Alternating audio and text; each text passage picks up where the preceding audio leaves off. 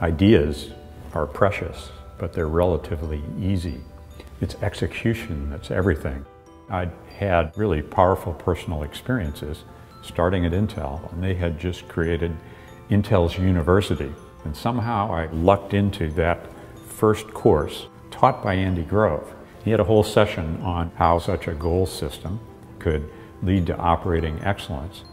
The biggest challenge that most businesses have is achieving a fit between a large, new or unserved market and their solution, their product, their service. And if you don't get that right, you don't have anything. The most important thing businesses are doing is hiring outstanding people. They're building these teams around extraordinary people. Then you're in a worldwide race to win relative to other competitors. But even when you have outstanding people, you want to get the team pulling together.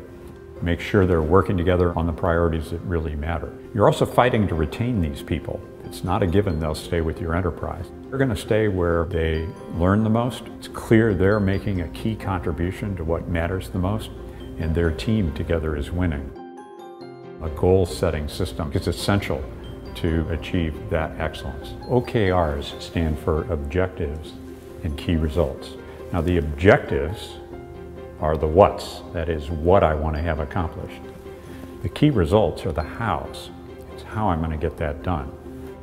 It's about making visible to everyone what matters the most in your team. Two things excited me about BetterWorks. The first was founder and CEO, Chris Duggan, his vision for having everything work better. Better works. The second is how such a goal system could lead to operating excellence, and also how poor the tools were to make this possible. Chris, BetterWorks, their vision, I knew were going to be winners.